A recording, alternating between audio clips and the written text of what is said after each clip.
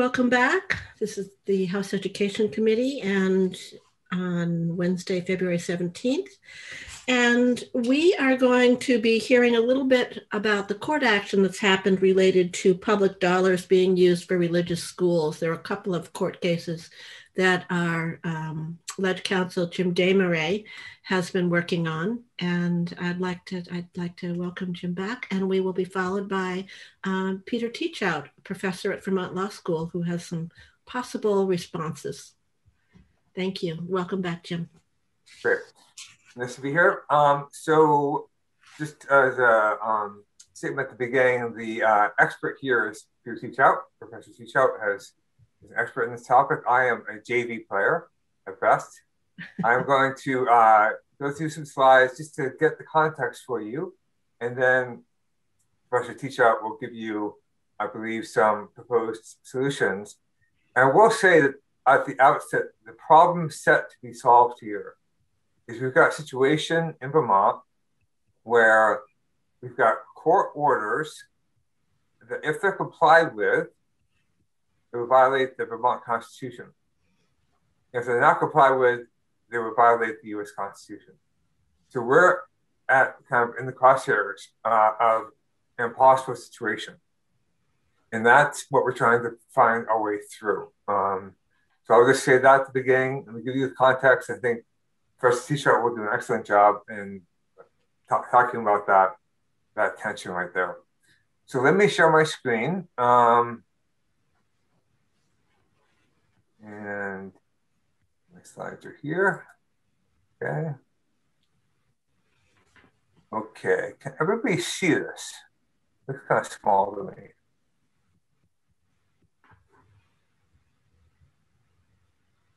I'm assuming you can see this, yes? Can see it. Does it need to be just a little bit bigger? Like that? Yeah. Okay. Okay. Yeah. Great. Okay. All right. Okay. So for the record, Jim Desmarais, lead counsel. We're going through this slide deck about the use of public tuition for religious schools, and also a side topic, kind of a subset of that topic, is on dual enrollment.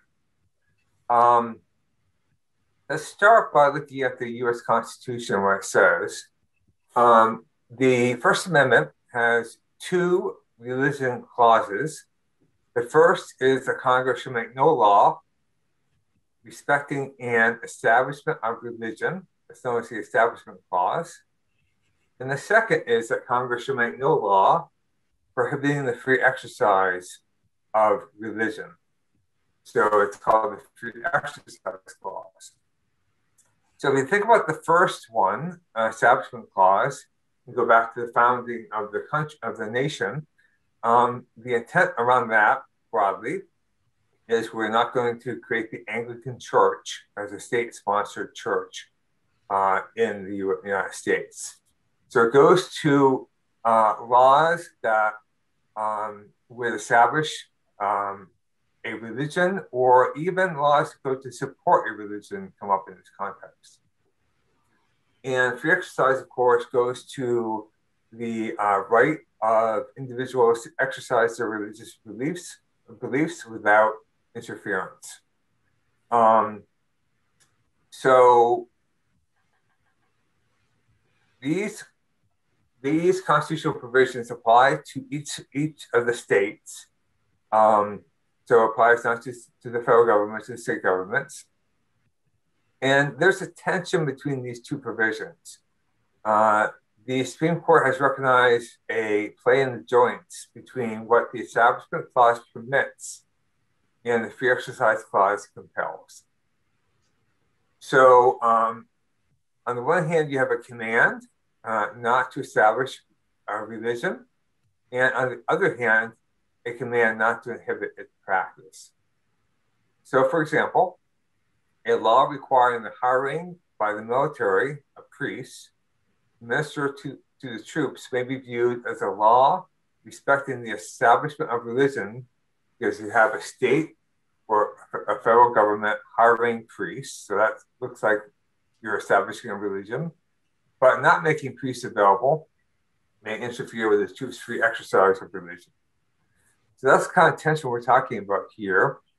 And what we've talked about mainly is the free exercise clause, because the establishment clause issues have pretty much gone away. And I'll just spend a minute talking about the establishment clause before we go on to the free exercise clause. So the question is, what does the establishment clause permit? So how much state support can be given to a parochial school without violating the establishment clause? And there's a court case in 2002. So it's really the modern view. Before that case, there was a lot of litigation around this question. And the court considered that supporting a religious school could violate the establishment clause, because if you're giving money to a public school or a parochial school, they could then use that funding and divert other funds for religious practice. So there's a lot of case law about that years ago, and lots of case law about diversion arguments. That no longer applies. So today's law, as established in this case, is essentially that if a government aid program is neutral with respect to religion, so let's take this case here, we had a voucher program that allowed public taxpayer money to be used to support both secular and parochial schools. So it was neutral because it didn't just say one or the other. So if it's neutral and provides assistance to a broad class of citizens who in turn direct the aid as a result of their own independent private choice. So the parents get to choose where to spend the money. Then it's not going to be subject to challenge under the establishment clause. So therefore, what this is saying is that if you have a neutrally designed program designed to benefit both private and public school, so both parochial and secular schools, and parents make the choice, you don't have a problem with the establishment clause, essentially. So we're going to move off the establishment clause because it's not going to be an issue, but it has been an issue in the past. And for context, just so that you know, it was there at one point as an issue. I see a raised hand. Do you want me to stop and take questions? Oh, yeah, sure. Representative Austin. Yep. Just real quickly, how are religions defined? I mean, could anybody just start a religion and get money or vouchers? Well, I can't answer that question broadly, Rep. Austin. What I will say is that in Vermont, in order to receive public funding, an independent school, which is what we're talking about here, has to be approved by the Agency of Education. So it has to meet certain requirements by the agency to be approved. Only approved schools can receive public funding. So in Vermont, at least, it wouldn't be any religious school. It would be only those which are approved by the agency to receive public funding.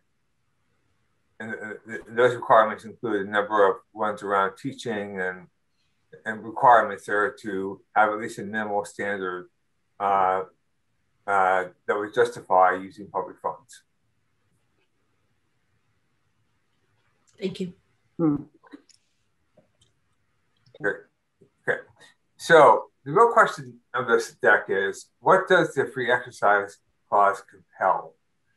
And what I mean by compel will be made obvious by this case here. It's the so-called playground case.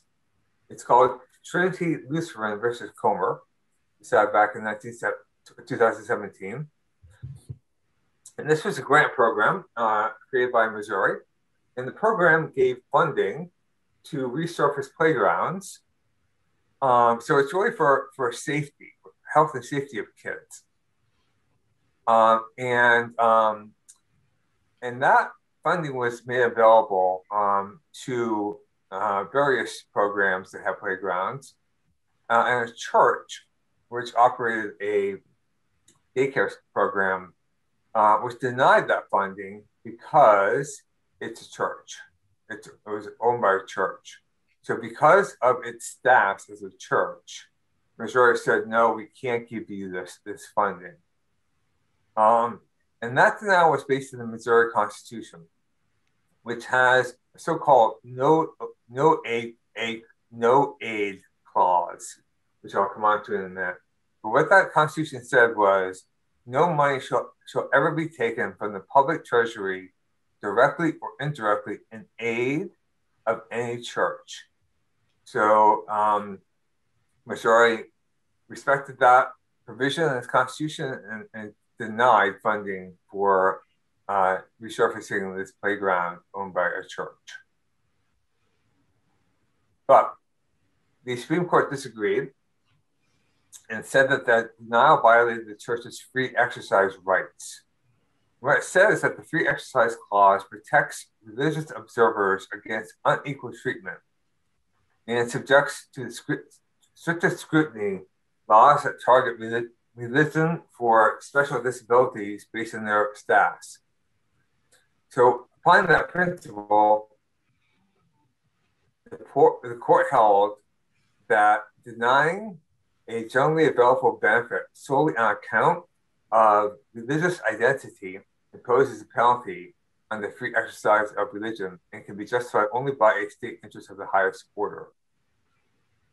And pause there. What this is saying is that if you make a benefit available generally, you can't deny that benefit to a church or a parochial school solely on the account of the fact that it's religious.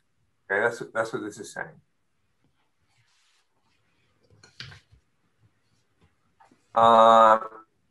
In making that decision, the court talked about this other case called Locke.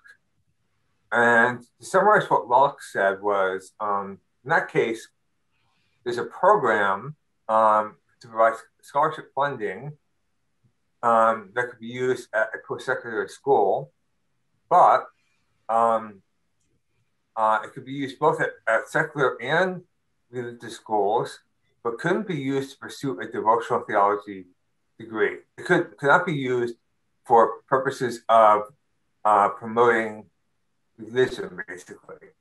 So it wasn't a case of not providing funding based upon status. It was based on the use of the funding,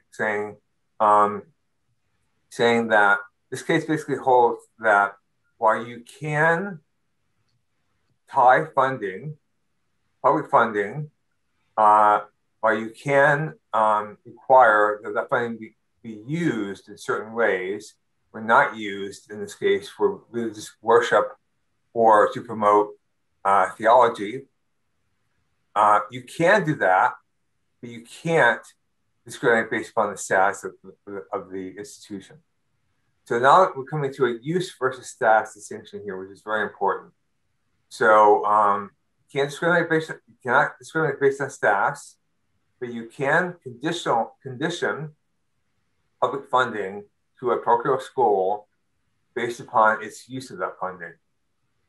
And we're going to go on to talk about the Espinoza case. But in this case here, in the Trinity case, Gorsuch had this concurring opinion, which basically questions that line between use and status. I'll just read this because it's kind of interesting anyway. It says, the court leaves open the possibility a useful distinction might be drawn between laws that discriminate on the basis of religious status and religious use. Respectfully, I harbor doubts about the stability of such a line. Does a religious man say grace before dinner, or does a man begin his meal in a religious manner? The distinction blurs in much the same way the line between acts and omissions can blur when a third act too long, leaving us to ask, for example, whether the man who drowns by awaiting the incoming tide does so by act, coming upon the sea, or omission, allowing the sea to come upon him. often the same facts can be described both ways. So Gorsuch is questioning this distinction between use and status. But the court is holding that you can't discriminate based on status. You can discriminate based upon the use of the funding. So next case is the Espinoza case. And in this case, Montana provided tax benefits to individuals who donated money for private school scholarships, but prohibited families from using the scholarships at parochial schools.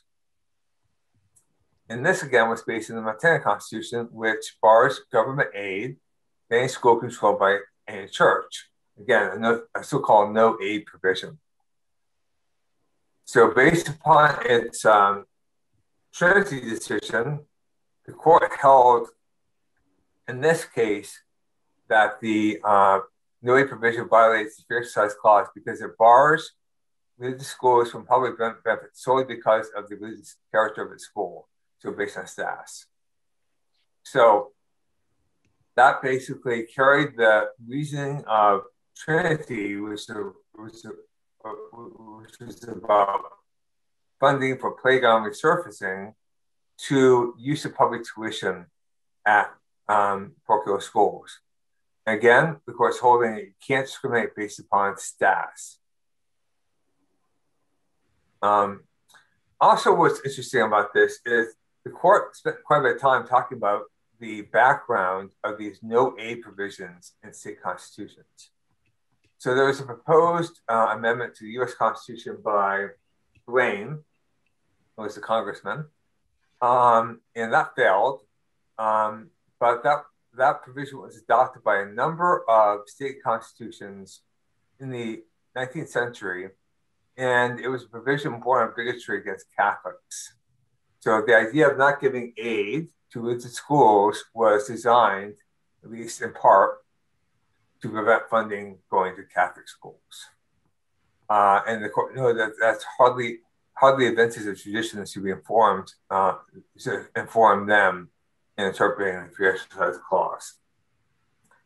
The court concluded that a state needs not subsidize private education, but once the state decides to do so, it cannot disqualify some private schools solely because they are religious. Okay. So what we know so far is that at the U.S. Supreme Court level, you can't discriminate against a school based upon its status as a parochial school, but you can restrict the use of funding by a parochial school so that it does not go to being used for religious instruction or worship. That's what the Supreme Court is as of today. The Vermont Constitution has the compelled support clause, which says no person can be compelled to support any place of worship contrary to the dictates of conscience. So a couple of things. First of all, this is different from the no aid state constitutional provisions. Our provision is based upon the use of funds. So you can't use funds to support a place of worship. It does not prohibit based upon status. So Vermont's Constitution in this respect is in line with where the US Supreme Court is today. And note that this provision in the Vermont Constitution was part of its original Constitution. It was not part of the Blaine amendments that happened in the 19th century. So the leading case we have interpreting the Vermont Constitution is Chittenden Town versus Department of Education from 1999. And in this case, the Vermont Supreme Court held that a school district violates the compelled support clause when it pays public tuition to a religious school in the absence of adequate safeguards against the use of such funds for religious worship or instruction. So again, going to use. I just ask a question that I just got stuck on. So, you went back and you said in the compelled clause, no support any place of worship. What about taxpayers? So are taxpayers compelled to support? Yes. So this is saying you can't use taxpayer. So Chittenden, let's go through Chittenden for a second. Okay. The case itself. So Chittenden was a school district near Brandon, where I live, and the parents of a student in Chittenden, it's a tuition town, wanted to send their student to Mount St. Joseph in Rutland Catholic school, and the Vermont Supreme Court said, okay, Chittenden, you are allowed to pay tuition to Mount St. Joseph as long as there are adequate safeguards against the use of that funding for religious instruction. So, yes, it is about taxpayers in this case, in terms of they're being compelled to support a religious institution through the taxpayer dollars. And this says that's okay if there are safeguards against the use of those funds for religious purposes. Is that clear? Thank you. Yep, okay. So the question is, will Chittenden survive Espinoza? The Vermont Supreme Court, the Vermont Compelled Support Clause bars the use of public funds for religious worship or instruction, in contrast to state constitutions that bar aid to churches based on status. But does that distinction matter? So Roberts, in his opinions, is hedging on that, and Gorsuch is challenging that. So while today the Vermont Constitution is in line with Espinoza, it's a question going forward whether that distinction will hold. And whether eventually the court will just say it doesn't matter whether it's based on use or status, you can't discriminate based on either. But today, that distinction does hold. And today, we are in line with the interpretation of Espinoza. And also, in terms of Vermont's Constitution, again, it's not part of the anti-Catholic May Blaine Amendment, so it's got a very different history than those ones did. So dual enrollment is an offshoot of this question. And some of the cases that Professor Teachout will be talking about, I believe, are dual enrollment cases. And what's been happening, let me just frame this for a minute. What's been happening is that since Chittenden was decided over 20 years ago, there's been no guidance given to school districts as to what types of safeguards could be put in place to ensure that public funds aren't used for religious instruction. So in the meantime, without guidance, school districts have been on their own to decide what's appropriate. And many of them have denied that funding. And the rationale they've been giving is we can't fund you, Rice Academy, for example, because you are a parochial school. So the record before these courts is that the school districts are denying funding based on status, even though that's not what Chittenden said. That's actually what's been happening in the state, and that's causing problems. And we're having issues in court because courts say, hey, you can't do that. So we'll get onto the solution, but a hint in that direction is doing something to give districts more guidance as to how to comply with that Chittenden decision. But as far as the dual enrollment, which is a kind of, as I say a subset question, first of all, what is it? Dual enrollment is taking a class for both high school and college credit at the same time. And it's available to public school students, to approved independent school students on public tuition, and to homeschool students. It is not available, this is by statute, it's not available to approved independent school students on private tuition. So whether you're attending Rice High School, which is parochial, on private tuition. But whether you're attending Burton on private tuition, you can't use dual enrollment because it's only available if you're on public tuition or if you're homeschooled, or you attend public school. So if you're in a if your town does not operate, yep, then you can send your student to a approved school, yep, and you would have access. If you would have access to dual enrollment, you would. Sure, go ahead. Yep. But if your town operates a high school, for example, and you wanted to send your son or daughter to a private school, so you're doing it by choice, not as a not on public school dollars, then you would not have access to it. Yeah, so that's true. So if you're on public tuition, you have access to it.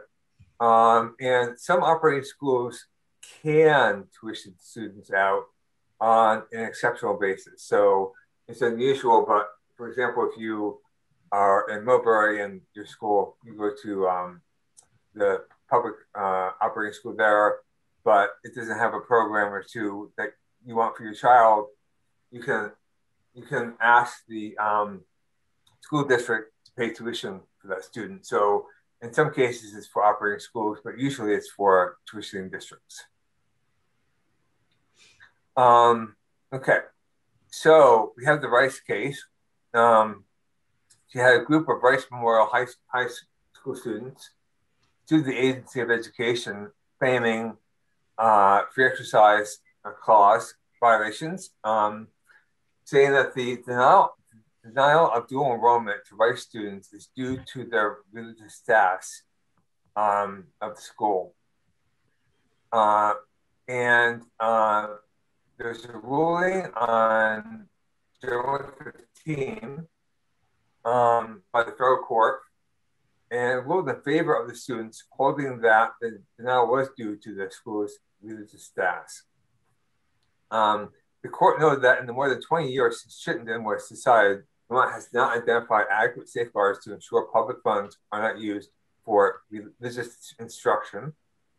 And moreover, the court noted that since at least 2010, Agency of Education has frequently stated that public funds could not be used for students attending religious schools, a statement based on the school's status rather than its use of funds. So the record doesn't look good because while we could have set up a system whereby there are safeguards in place to ensure that these funds weren't properly used, that wasn't done. And in the meantime, there have been denials that in the record say we're denying you based on your status. So based on that, the courts have been holding that there's been a violation of the U.S. Constitution here. And you have to provide dual enrollment to these students. Okay. So the court also said that because its decision turns expressly on the status and not the use, we express no view in this opinion as to whether the Chittenden requirement of adequate safeguards could, if applied, constitute a use-based restriction that survives. So the court in the Rice case basically sidestepped with Chittenden still good law because it didn't have to reach that question because on the record, these dual enrollment applications will be denied based on status and not on use. And that's where I'm going to leave it there. I'm happy to take questions. And then I think Professor T-Shirt will give you some further guidance in this area. Representative Conlon. So the Rice case is kind of confusing. It's a case about the access to the dual enrollment benefit. Is that right? Correct. Okay. Now, dual enrollment isn't open to any student that's not being supported by public school dollars. So that one does not seem to be a situation of religious connection at all, unless the students at Rice are also arguing that they should be on public tuition dollars while attending Rice. So the issue in, I think, Rice was that it is a bit of a different issue than the pure use of public tuition for parochial schools. That's true. But the issue in Rice, the issue with dual enrollment is if you're on private tuition, whether you're at Rice or whether you're at Burton, you don't get dual enrollment. So you can argue that it's not discrimination based upon religious status because it's not available to private students going to Burton either. But the court record showed, I believe, in this case, that the denial of dual enrollment benefits for Rice students by the school district was because of its status as a religious school. So it was looking at the record before it, and that's what it made its judgment based on. So okay. I think it had a poor record basically in front of it. It had a poor record because, again, in 20 years since Chittenden, we haven't done anything to give guidance to school districts as to how to provide safeguards. Right. But it would seem to me that that court record is basically in error in that if you're not being supported by public dollars, dual enrollment's not open to you regardless of what school you go to. Yeah, that is, I think, a valid argument, but that's not where the court went. Okay. But that still has to be heard, right? That was Second Circuit Court of Appeals, I believe. So that could be appealed further on to the Supreme Court. I'm not sure if it will be. Okay. Yeah, I totally struggle with that one as well. It just seems like the court record is incorrect, that the reason that they were denied should have been that it's the same for anybody who's not being supported by public dollars. Yeah.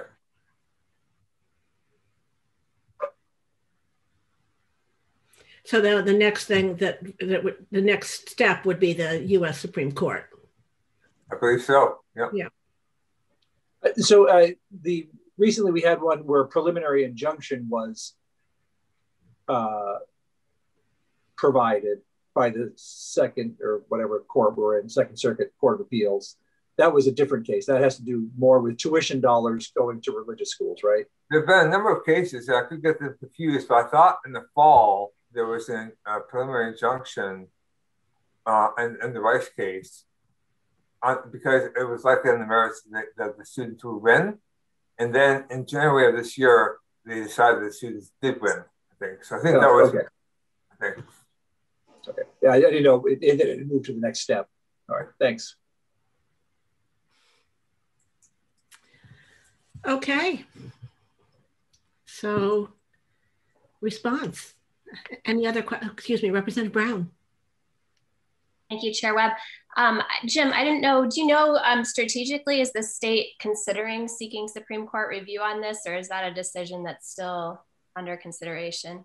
It's really between the, I'm not sure actually. It is against the secretary, I think. I'm not sure where they're going with that. Thanks. Representative Copley. Just asking, did we review a bill last year with students living on our Vermont border attending schools in New York State that were not eligible for dual enrollment? Is that? Yeah, there was something. I can't remember what that was. They were attending, I think it was a bill that was introduced by Robin Chestnut Tangerman. Right. A bordering Vermont town attending school, a public school in New York State, are not eligible for dual enrollment. And I could never wrap my hands around that very well. I think didn't they want to use the dollars in New York? I think they wanted to. Yeah, I think so. I think that could have been it. Yeah. Just bringing that up. Yeah. So, other questions on the case? sorry, I'm still struggling with the decision, but that's too bad. We have this, that the next step is nothing, or the Supreme Court, that it just becomes something that we need to address. And Professor Teachout, I think you had some thoughts on what we as a legislature might do in response to this to set some guardrails. Thank you very much, Madam Chair. My name is Peter Teachout. I teach constitutional law at Vermont Law School. I sometimes testify up in the legislature. One of my areas is both state constitutional law and federal constitutional law. I try to be helpful. Sometimes I think I'm a little helpful. Sometimes I just add complications. So I'm going to share a few thoughts with you today.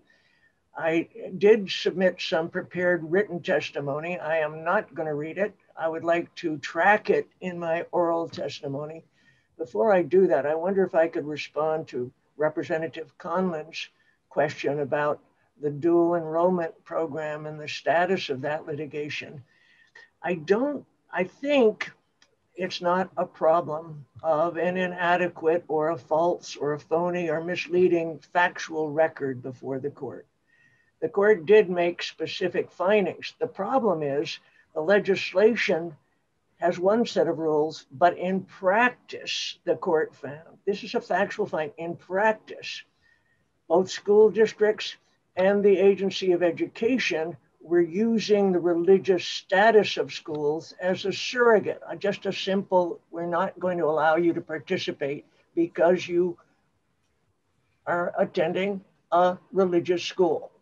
That's what the court found. And because of that, the court said it really doesn't matter that much what the legislation itself says if the practice violates our prohibition against discrimination based solely on religious status. That's a violation of the Free Exercise Clause. So I don't think it's likely that will be appealed to the Supreme Court or will be heard by the Supreme Court. It's possible, but I think probably that factual finding would be dispositive in any case. The practice violates the Free Exercise Clause, not necessarily the law. So that can be corrected, but it needs to be corrected. Anyway, we've got both dual enrollment up there and tuition reimbursement program. And I would like to focus in my own testimony, if you are going to be willing to focus on the tuition reimbursement case, because there was a Second Circuit appellate court decision in January of this year enjoining school districts in Vermont from continuing to refuse to provide tuition reimbursement to students attending what we are calling parochial schools, any religious school, based solely on the religious status of the school. There again, the problem has been not so much what the Constitution provides, what the legislation provides, it has been the practice. And there again, the practice has been simply, hey, if you are a religious school, we are not going to provide tuition reimbursement to you, no matter what you do with the money, simply based on the religious status of the school. And that runs directly counter to the Espinoza case, okay? So my instinct is to sort of is there some way to, on the one hand, comply with the court orders in this case, comply with the requirements of the Espinoza case that Jim described accurately to you, and at the same time not violate the Vermont constitutional prohibition in the compelled support clause, which is a prohibition against requiring Vermont taxpayers to support with their tax dollars religious instruction, religious worship, the propagation of religious views with which people may disagree. I think it's quite possible to do so. And in my testimony, I think I can pull it up. I don't know whether this is helpful to you or not. I'm going to try anyway. And we can. I have now screwed things up here. I've got launch meeting again. I don't know what No, happened. you're good. It's showing, and we can access it. It's if you refresh our website, you'll see that it's also available on our website. How do I refresh your website? Do I go down to join the Zoom meeting again? No, you're doing fine. We can see the document that you're doing, and if it's too small or too difficult for people for our members to see, they can just go to the website. Okay. Well, so, I can't see it on my screen, but maybe I know. Can you tell me a simple button to press? So I can. I tell you what, why don't we have Jesse do it? Or Jesse, can you help? I certainly can. I have it ready right here. Okay. We'll take the screen back and we'll put it up. Jesse, can you get my screen back? Oh, there we go. There we go. Okay, great. Okay. Okay, look, I am going to try to be helpful, but I also am going to complicate your lives. That's what we do here. Yeah, no, I was asked on short notice to testify on this a couple of weeks ago before Senate Education Committee, and I did the best I could. I came up with what I thought was a pretty sensible Vermont solution, but since then I've done some additional research and it's gotten a little bit more complicated. So let me just tell you, I'm going to make 3 passes through fairly briefly. One is, what can we do as a state to comply with the court orders enjoining us not to continue to discriminate against religious schools simply or solely based on their religious status, and at the same time not violate the Vermont Constitution and the compelled support clause in the Constitution. The next level of complication is that it comes from another decision that the United States Supreme Court handed down just this past year. It's a case called Our Lady of Guadalupe. And in that case, the court held that religious institutions, including private religious schools, are not bound by federal or state anti-discrimination laws that prohibit discrimination based on age, on basis of disability, on basis of gender, on basis of sexual preference. Those laws cannot be applied to religious schools because of something called a ministerial exception. Why is that a complication? Because it means that not only if we provide taxpayer support to religious schools, not only would we be violating the compelled support clause, but we also would be providing taxpayer support to institutions that have policies or may have policies that are directly in contradiction to the commitments and values that are reflected in our anti-discrimination laws. So that's the second level. And then finally, my final pass through was a very important case that was decided by the First Circuit. That's down in Boston. We're in the Second Circuit, but it is related. It was decided by a panel of 3 circuit court judges, including, interestingly, the retired Chief Justice of the Supreme Court, David Souter. He was a member of this panel. So the decision has particular weight. Why is it significant? Because that court held that a Maine tuition reimbursement program that is very, very similar to Vermont's tuition reimbursement program did not violate the free exercise clause and found a number of reasons for distinguishing the Espinoza case, saying that it really did not operate there. So we've got some lessons to learn from all these 3 cases. I will tell you, if we were sitting here 6 months ago, none of this stuff would have been decided. So we're dealing with very recent decisions, both at the federal level and at the state level. So I think I've described, and Jim, I think, does a good job of describing the problem. Now, Jesse is running this show, so I don't know how to move this. There we go. We can just jump all the way. Okay. I've identified sort of the 2 major dimensions of the problem. Jesse, if you could keep on going down further until we get to sort of the next section. So stop right there. So how do we, what steps do we need to take to comply with federal court injunction, to bring our policy into line with the Espinoza decision, and at the same time not violate the compelled support clause of the Vermont Constitution? I think this would do it. It would be just to have school districts adopt this policy, which I set out there. It is the policy of this school district to authorize payment of monthly requests for reimbursement of tuition from all independent schools, regardless of religious status or affiliation. Get that right out there. Upon receipt of certification that none of the tuition for which reimbursement is requested has been or will be used to support religious instruction, worship, or other religious activity, or the propagation of religious views.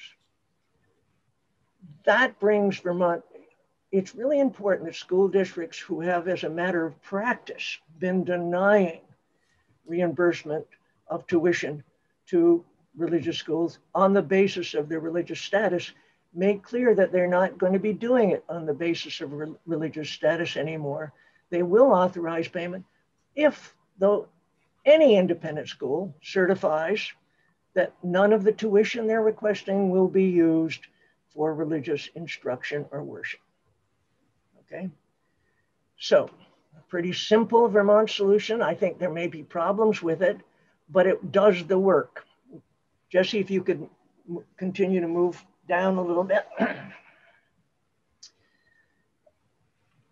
It would bring Vermont policy into line with the federal court decisions. All they say is you must stop denying you must stop denying tuition support on the basis of religious status, solely on the basis of, it would bring us into line with those decisions.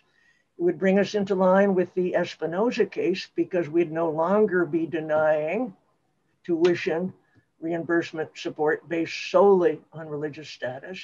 At the same time, we would make sure that the funds that we were providing were not being used for purposes of religious worship or instruction, because if they were being used that way, it would violate the Vermont Constitution compelled support provision. I don't know where we are on this diagram. I think we got to go back up a little bit, Jesse. Yeah, okay. Okay, well, right there, yeah.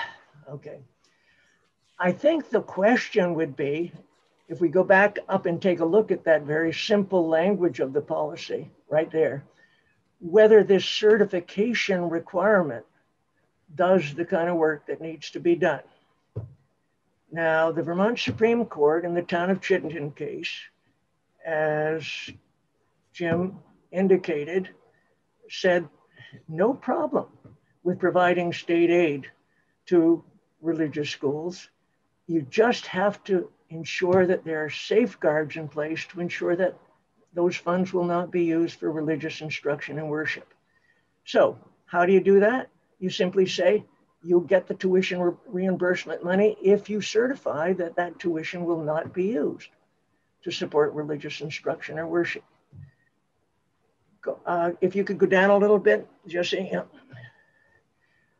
I don't know how the Vermont Supreme Court would respond if it was asked, well, is that an adequate safeguard, this certification requirement? But what I can tell you, keep on going down just a little bit more, Jesse, that this United States Supreme Court, in a case called Mitchell versus Helms, has given its stamp of approval to this approach. This was a case where state and federal governments were providing educational equipment to private schools, including private religious schools. The only safeguard against abuse was a certification requirement like this one. And the court found that that certification requirement did provide adequate safeguards against possible abuse. So we've got that case out there. I'm just sort of in my proposal trying to replicate what the Supreme Court has already given a stamp of approval to in saying certification requirements like this do provide sufficient safeguards against government aid being used for purposes of religious worship or instruction. Jesse, go down just a little bit more. I quote from Justice O'Connor. There it is. Okay. This is right there in Justice O'Connor's concurrence. Justice Breyer joined in it. The court said at the state level, the program requires all non-public schools to submit signed assurances they will use the aid only to supplement, not to supplant non-federal funds, and that the instructional materials and equipment will only be used for secular, neutral, and non-ideological purposes. Now, in my proposal, I put it negatively, will not be used for purposes of religious worship or instruction, but you could put it positively too. Will only be used for secular, neutral. Certify it one way or the other. I don't care. They both do the same work as far as I'm concerned. So continue on just a little bit more down, Jesse, please. Okay. I have to say, I have some reservations about the state getting into the business of trying to identify particular items in a school's budget for which might be eligible for reimbursement, other items that wouldn't be eligible for reimbursement. I don't think it's workable. I think it'll raise some what they call entanglement problems that we ought to try to stay away from. The nice thing about the certification approach is it's very practical and simple and workable. So that's why I suggest it here. In any event, that's just a kind of simple Vermont practical solution. This will allow us to satisfy both the federal constitutional requirements and the state constitutional requirements. I see a question from Representative Austin. Yes, I'm wondering, could the agency, mandate that, let's say, science instruction be based on science? So you would have to teach evolution as opposed to creation. Wouldn't that be teaching religion? Well, the court has in fact held that teaching, what is it called? Something, creationism. Right. Is a form of impermissible establishment of religion. But okay.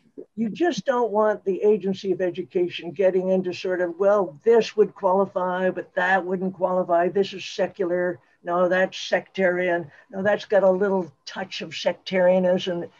I just think a simple, straightforward, hey, look, either you certify or you don't. If you certify, you're eligible for the tuition reimbursement payments.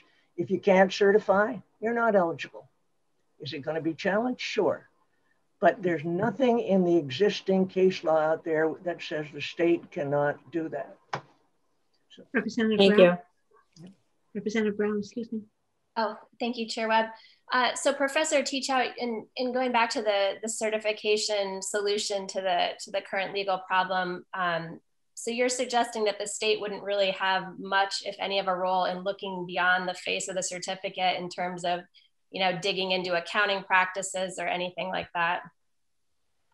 I think that's a good question. And my sense is that if the state started getting into that, it would really get into what I call entanglement issues, which is to say the state's making decisions about what is religious instruction and what is not religious instruction. I wish there were a neat way to do so, but I just can't see it. That's why I think you've got to go simple with just, you certify, we're going to trust you. If it turns out you're using state money on a day-to-day basis to teach religion courses, to conduct prayers, or whatever, then we will stop, you will lose your eligibility. That, I wish there was another way to do it, but I think once you move away from a very simple certification requirement, the state's going to be in trouble. So. In your research, do you know, are there other states in the country that are using this kind of certification approach in regards specifically to tuition? I don't know that. I haven't had a chance to look that up, but that would be interesting. Okay. Thanks. Representative James. Thank you. Thank you, Professor Teachout. This is so interesting. So on the certification process, I guess my question is similar to Rep. Brown's. If there were a parochial school that was accepting voucher money and they conducted Vespers in the afternoon and had a, I don't know, like a catechism class that was required as part of their curriculum, I guess I just don't get how it works. Do they have to stop doing that, or do they certify? And then if they're ever challenged in court, they provide accounting that says, well, actually, we use that voucher money for gym and lunch. Well, you try to imagine yourself representing a parochial school. What do we do in that case? Okay. And I think it would be, I think you'd have to say, if religion pervades our educational program, we just can't certify that. We might be able to segregate the religious aspects of our program, put them at a special time of day involving special staff, in which case we would just deduct the amount of money we're spending on that segregated part of the program from the tuition we're requesting. And the tuition we're requesting is just for straight up sort of secular education you get in any public school in the state. You could do that. I think it's possible, but I think for most, in fact, for Rice and probably any other parochial school, any other religious school, it would be very difficult to certify. So you're basically saying if you can't certify, you're not going to be eligible for those tuition funds, because we need to be sure that taxpayer money is not being used for purposes of religious instruction or proselytization. If somebody can come up with a better way of doing it, I'm happy to explore the possibilities, but I just don't see any other way to ensure that those taxpayer funds will not be used for the purposes of religious worship and instruction. So this solution satisfies both the US and Vermont Constitution, and then really just puts it on the schools to say certify or don't. Yeah, and the only thing I can say, Representative James, is that this is an approach that was given a stamp of approval, a simple certification, in that Mitchell versus Helms case.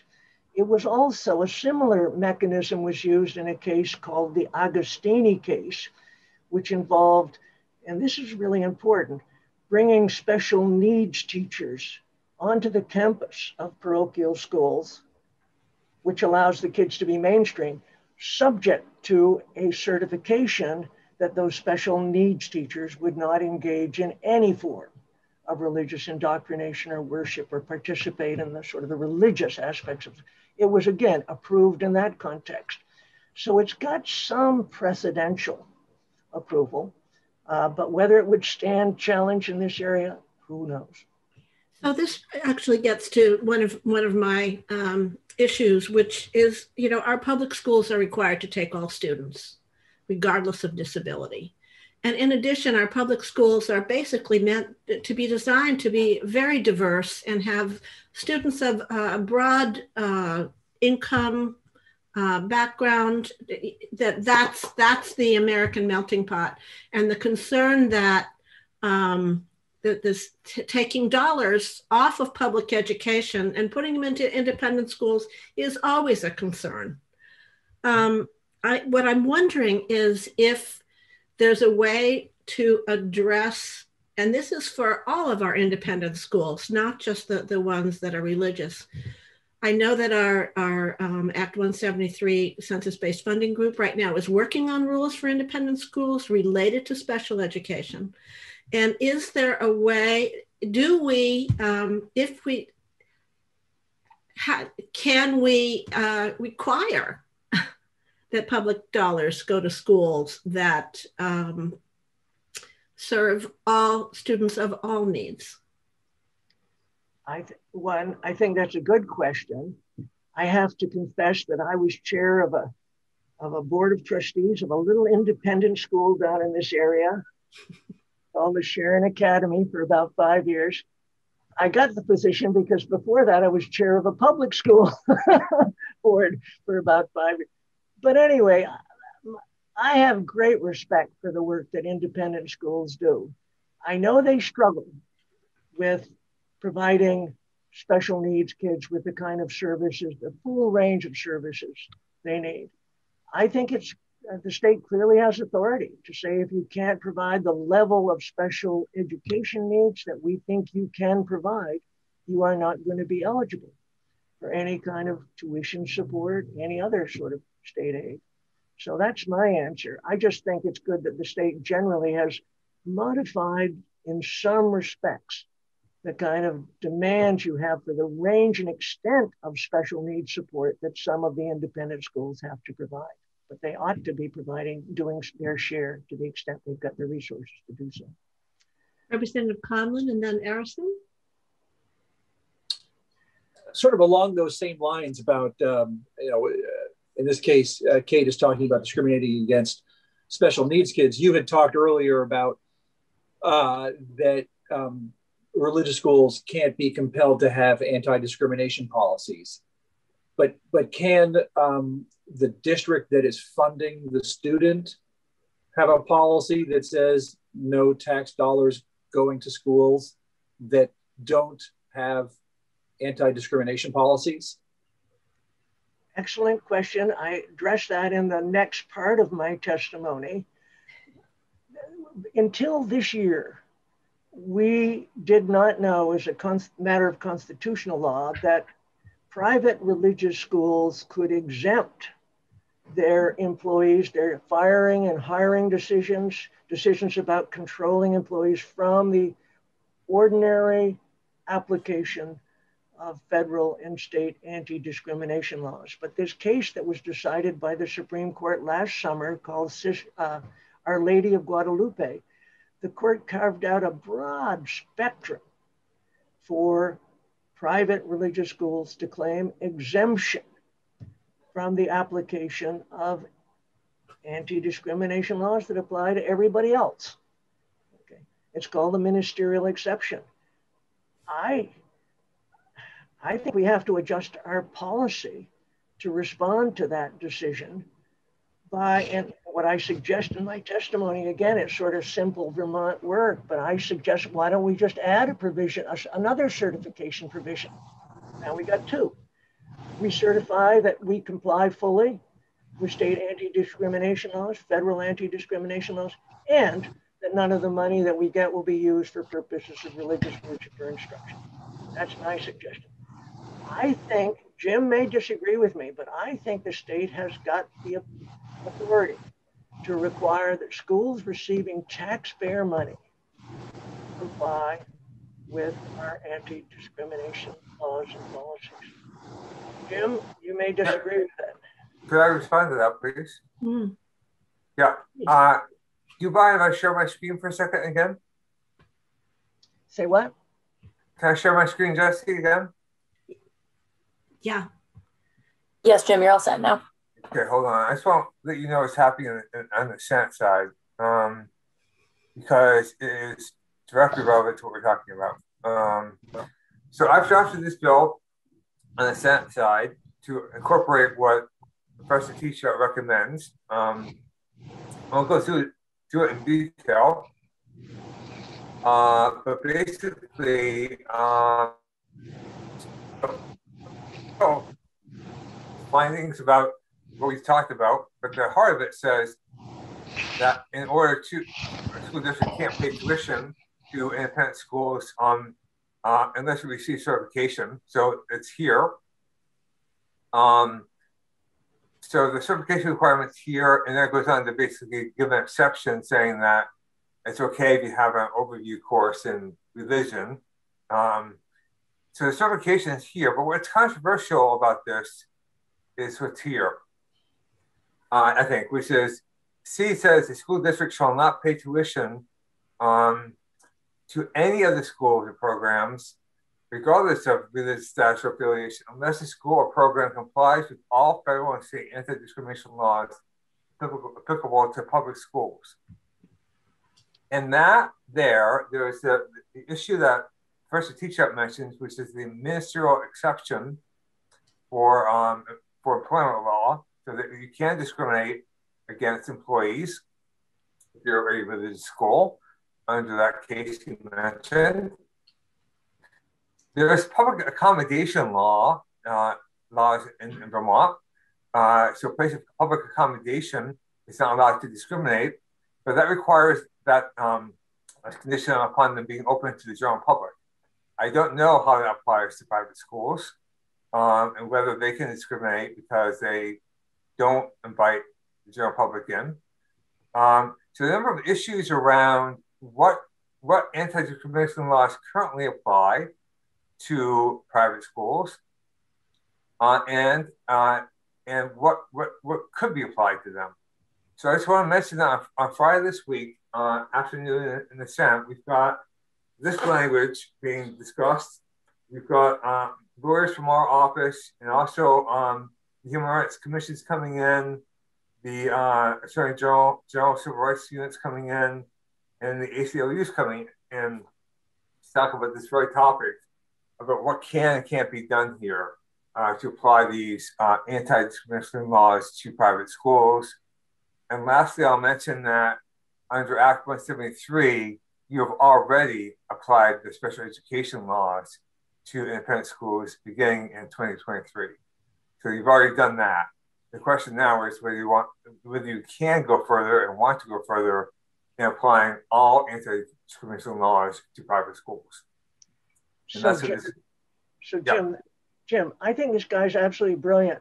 As I used to say, he stole all my best thoughts and probably did a better job of it than I do.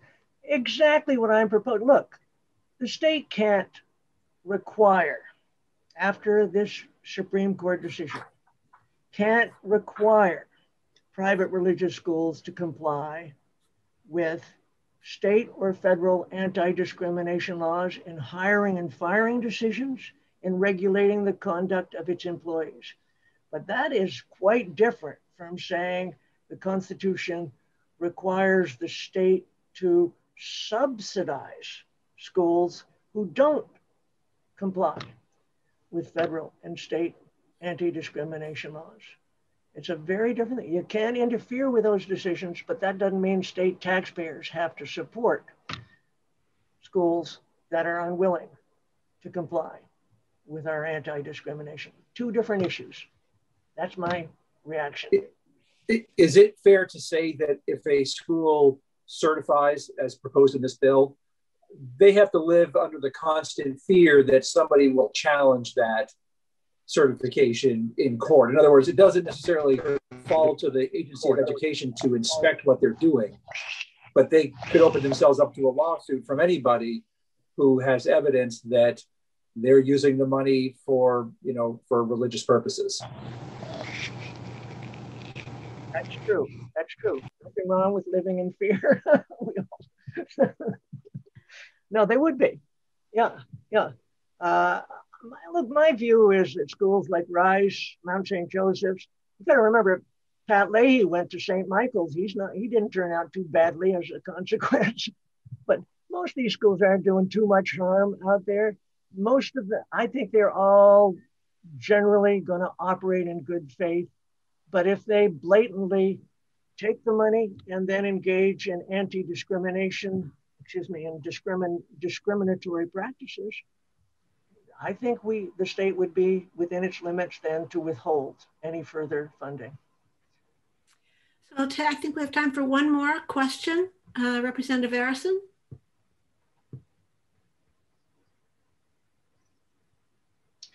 Unmute. I do it all the time. It not so much a question as a comment. My daughter went to a K-8 Catholic school. We're not Catholic, but I can say unequivocally that the Catholic doctrine permeated every class every day. And I think what we're looking at for a possible bill would be something that a school could not possibly, honestly, adhere to. And maybe that's our intent. I agree. That might be true, but schools have a number of capital needs, right? Construction needs, maintenance needs, operational needs. So I could imagine a school saying, we're going to put this public money into our capital fund to build playgrounds and buildings. And so there might be ways in which it's not so hard for these schools to apply. So I'm just throwing that out there that I could see avenues here for compliance. And there's a bill that's being addressed in the Senate. We also have one on our wall, introduced by Representative Burrows, I believe, that's addressing part of this issue. Whether we were able to get to it this year or not, after seeing how complicated things have gotten on the floor, it may be something with that we'll be able to address next year, unless the Senate passes something over this year. If I could respond very briefly to Representative Arasan's comment, I agree completely. It's so interesting. If you read the court's decision in this Our Lady of Guadalupe case, the anti-discrimination, you will find the court going on and on about the extent to which ordinary employees in a private religious school engage on a day-to-day basis, not only in providing religious instruction, but in modeling the faith that the schools is the school's mission. So it is pervasive, and the court recognizes it. Of course, it recognized that in that case, in order to insulate decisions regarding those employees from application of the anti-discrimination laws.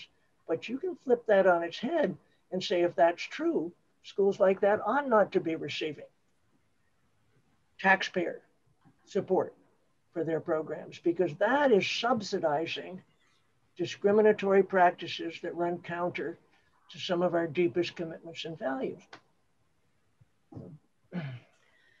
Thank you. This has been really, really helpful. I appreciate this. I know that we are probably all open to questions from our constituents, not so much running in the store as it used to be.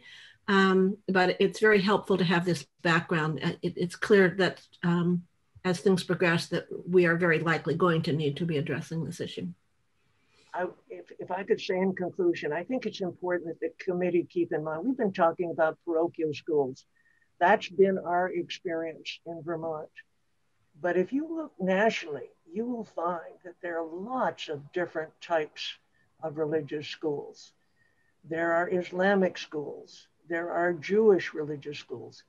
There are evangelical Christian schools. Most of them really have and pursue values that we all share. But there certainly are aspects of every religious belief that may run counter to the values that we share and as part of our constitutional tradition. And so we just need to be, we're dealing with parochial schools in this context, but whatever policy the state adopts and implements needs to respond to the reality that we may see in Vermont sooner or later, other types of religious schools that I've mentioned. This has been most helpful. My pleasure. I think to speak for the committee that we really appreciated this conversation. Thank you, Jim, for your work on this, and to Professor Teachouts for taking What's next week's topic with our lawyers? Can we have this lecture every week? Thanks a lot. And just let me know if I can be helpful. I'm sorry if I went on a little bit too long, but let me know if I can be helpful. Thank you. No, it was very interesting. We appreciated it.